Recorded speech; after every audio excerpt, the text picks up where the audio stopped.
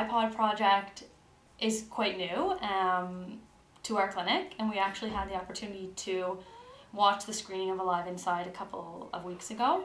And our whole clinic was amazed by it, and we were referring before, but every time a patient comes in to see us and we ask about music and we ask about kind of their activities of daily living and what they're interested in, the iPod project always pops into our minds. The Alzheimer Society is great because we actually get communication back to us telling us exactly what happened. They'll send an email or a fax to us just explaining exactly when iPod will be picked up and what types of services they've looked into as well. But we just find that the iPod project, there's not a lot in the community that we're able to do outside of the clinic that is actually a hands-on sort of resource that we can actually give to people, and something like music that generally a lot of people are interested in, and it has shown great gains for individuals with dementia.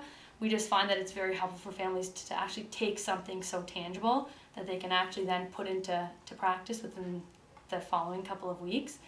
So we've again referred a lot of patients, and we've gotten a lot of great feedback saying that patients are really loving it and they're loving the whole process, and that the Alzheimer Society of Toronto is able to gather so many songs that they never thought that they would be able to find. So it's amazing. I can't say enough good things about the iPod project. We're very happy and thankful that the Alzheimer Society of Toronto has this program.